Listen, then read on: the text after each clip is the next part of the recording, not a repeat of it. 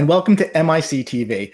Today, we're going to be discussing the buyer's journey, transforming casual followers into financial supporters.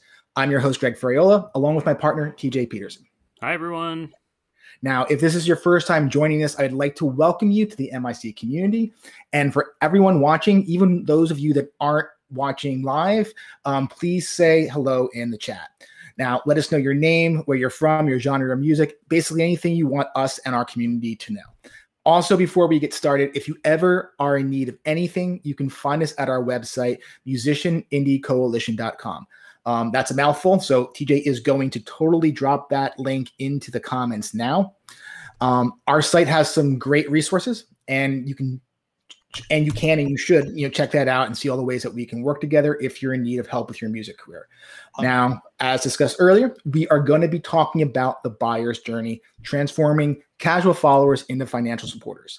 Now, if you've been watching any of our shows or have worked with us in the past, we've briefly discussed some of the topics of this episode in the past, but today we are going to break it down a bit further. So if you have, that way you have an opportunity to really, really understand this process because it's important. And saying that it's important, in my opinion, is even an understatement, because how successful you are at executing the buyer's journey will honestly determine whether you're successful in your music career. So next to creating great music, it's going to be your number one challenge and most important thing for you to focus on. Okay, so I think it's safe to say that all musicians and bands experience a time in their career where they aren't feeling like they're achieving the success they desire. In fact, I would say that that's how a lot of musicians spend their time and feel on a consistent basis. Now, unless you've ever tried to fully produce a song, you can't imagine the time and work involved. You start from getting the initial inspiration and perhaps jotting down the idea or recording on your phone, then translating that idea to an instrument. And then there's a time spent writing the lyrics. And then when that's done, you have the entire recording process. So from the time that it takes for you to get your initial inspiration for a song to the time it's fully produced and released, we're talking about a few months to maybe even a couple of years, depending on how quickly you're working. Plus all the expenses that are involved throughout the process. That's why when it comes time for you to finally release your music, you want it to receive the recognition it deserves, or at least have the song go beyond the people in your immediate friends and families. That way, more than them are just listening to it. And it's this feeling that will drive a lot of artists and bands to invest their hard-earned money into things like playlist placement and social ads and PR campaigns, all because they desperately want their music to be heard, and all because they just want to be successful. Now, unfortunately, this is also the same scenario that I just described damages a lot of damages and also kind of ends, most music careers, because once you take the cost of recording and add in the promotional costs I just mentioned, you can easily spend thousands of dollars on a single release.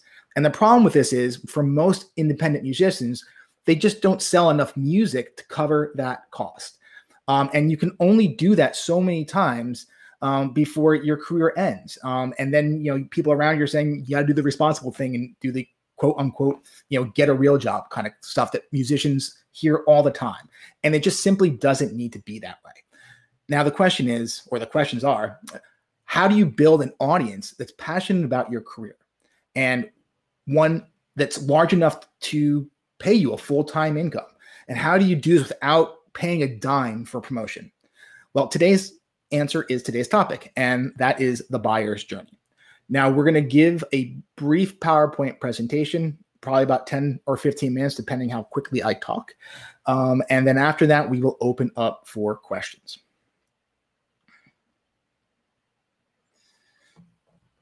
All right. Give me 1 second to take a sip of tea. So I have saliva. That's important when speaking to people. All right. So what is the buyer's journey? Now, let's do a quick review for those of you that aren't familiar with the process, and then we're going to break it down further than we have again in the past. Now, this picture represents the buyer's journey, which for musicians is the process where someone is transformed from a follower into a fan, and from a fan into a financial supporter. And it also represents the emotional journey your fans go through as they travel through your customer funnel. Now, it's important that you understand the stage of this process, because to grow your audience and earn a full-time income, it isn't enough just to create a customer funnel. You also need to create a system that will encourage your audience to progress through each stage and that will nurture your relationship with them. Now, quick thing to note before we break down the buyer's journey. To nurture your relationship with your fans, you'll need to provide them with an emotional experience through your brand and what we call your signature sales story. Now, we aren't going to go in detail about what a signature sales story is during this show, but what you need to know is a signature sales story is a narrative that communicates your brand to your audience by highlighting specific emotional hooks that you feel will resonate with fans. So basically, it communicates the things that you and your music stand for. And it's these emotional hooks that build your connection with your audience. So let's break down each stage of the buyer's journey. Now, the first stage is unawareness. During this stage, the buyer doesn't know you exist, but is looking for new music. So they search places where they can discover something new to listen to, such as services like YouTube or at a live show. Now, this search leads them to the second stage, which is awareness. And this is when someone discovers your music. And once someone is aware you exist, your goal is to encourage that person to check out more of your music or videos, and then get them to follow you on social media. Because following you on social media is a low-level commitment most people are willing to make, and it allows you the opportunity to continue sharing content with them to the point where they move on to the third stage, which is interest. Now, once someone is convinced that they like your music and your videos, the next step in their journey is to decide whether or not they like you as a person. Now, this decision will be based on what they discover when researching your background. Your job during this stage as a musician is to use the emotional hooks from your brand to encourage them to learn more about you. This is done by engaging with them through your social media posts and persuading them to visit your website so they can learn more about you. And once they're on your website, your next task is to provide them with more in-depth information about yourself through things like your bio and personal photo gallery. Now, if they decide that they like what they see and what they read, your end goal here is to get them to move to the next stage, which is desire. Now, once they reach this stage, you want to see if you can capture their email address. Therefore, we recommend having a call to action, which includes an incentive, like a free download, that will encourage them to join your mailing list. Now, capturing an email address is important for two reasons. From a business perspective, it gets you their contact information, which will allow you to directly message them about upcoming releases and shows. But more importantly, it signifies the moment when a potential fan becomes an actual fan. Because when they give you their email address, they're saying they want to be more involved in your career. And once they join your mailing list, this is when they can begin being receptive towards sales offers. And it'll only be a matter of time before they enter the final stage of the buyer's journey, which is action. Now, your new fan is ready to buy something from you, and your job is to simply to get them to make their first small purchase, something like $10 or less, like buying a track, album, button sticker, or a ticket at a live show. And after they make their first purchase, you can begin to work your way to getting them to make their second purchase, and then a bigger purchase, and so on. And during the action stage, it's crucial to show your appreciation for every purchase they make. Letting them know how much their support means will make them feel extra good about their purchase and will encourage them to continue buying. And that's the overall process of the buyer's journey. Now, when it comes time for you to create your own buyer's journey, you're going to need to have a system in place that addresses each one of these stages. So for every show you play or post you make, you need to have a virtual trail of breadcrumbs that people can follow to a destination that first and foremost captures the fans' emails. And then once you have that email, you'll use it to build a deeper relationship with those fans so that you can eventually sell to them. Now, let's take a deeper look at each stage. Now, as we said already, the first stage is unawareness. Now, again, during this stage, a buyer doesn't know you exist, but is looking for new music, so they search places where they can discover something new to listen to, such as services like YouTube or at a live show. So your first job is to sit down and think about the ways you're going to attract your audience. And again, a few common ways involve playing live shows. Obviously, COVID makes this difficult, but when you're going, you can do outside concerts or even things online. But you can also do things like covering songs on YouTube or collaborating with other artists. The key thing in this stage is to figure out where your audience spends their time and then create hooks that attracts them in those places. And then once you're done, you can move on to stage 2, which again is awareness. And this is when someone discovers your music, and once someone is aware you exist, Your goal is to encourage that person to check you out more of your music or your videos and to get them to follow you on social media. Because again, this is a low-level commitment a lot of people will make. So if you use YouTube to attract your fans, then you're going to begin by posting videos of maybe cover songs from artists whose audiences you feel would like your music. And then when those fans discover your cover, if they like it, you'll have them, subscribe to your channel and get them to listen to your original music. Now, the question is, how do you do that? Well, the first technique is pretty simple. It's by asking. If you've ever seen a YouTube video online, there's a reason why every YouTube video includes a personal message asking people to subscribe to the channel and click the notification button. Because in most cases, people just need to be told what to do. So you want to make sure that everything that you post online includes some sort of action message if you want the person reading or watching to take action. And the second technique is by including the links to your site in the description of each post and the links to other music on your channel. So again, if you're on YouTube, there's a place on the description in each and every video that should be filled out with information not only about the song, but where people can get a more in-depth look on your website or on other channels that you are promoting. But again, whatever system that you set up, you want to make sure that when the people are done following each link, it leads to somewhere where you can either make a sale or first and foremost, capture an email address. Now, if you're hosting a live show, either online or in person, ways to attract new fans will include things such as bring your friend, asking fans to bring friends to the shows, or playing shows with other artists. Then at your show, you want to be actively collecting emails and get audience members to follow you on your primary social media channel. And you can basically use similar techniques when attracting fans on other channels as well. Okay. Now, the next stage is interest.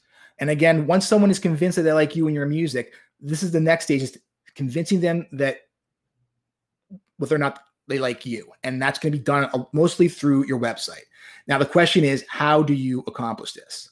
Well, if you're at a live show, let's say, this can be done by telling stories about yourself and the songs you're performing, which can let people know the kind of person you are. You can also have a Q&A after the show, so fans have the opportunity to ask you questions.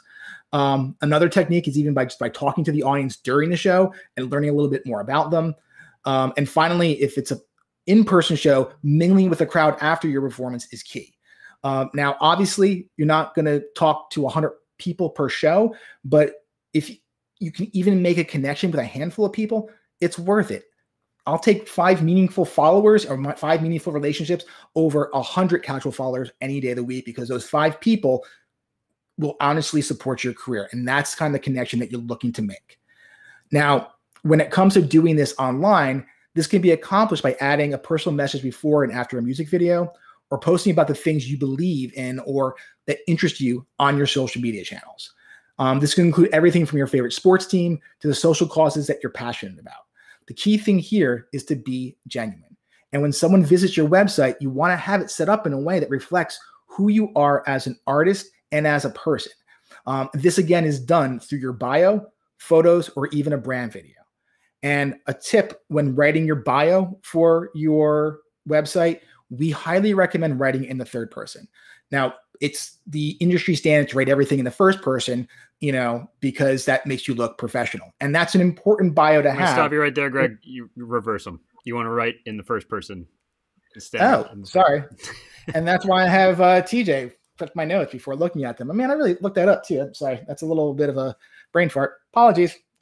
All right, definitely not on my game today with talking and stuff. But okay, so you want to write that in the first person. Now I'm all confused, but okay. It's basically, you want to have the one on your website that the fans are going to read in the first person, because you're working at growing a personal relationship with them.